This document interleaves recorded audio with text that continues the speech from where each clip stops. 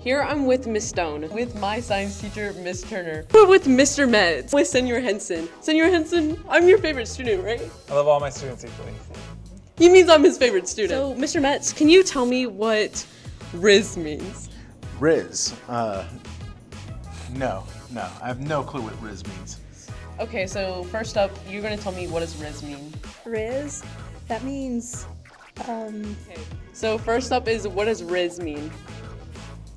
Riz? Riz. Riz. Riz. I've heard it. Not even, can you guess? Making something flashy? Sure. Okay. I know what it means. It's,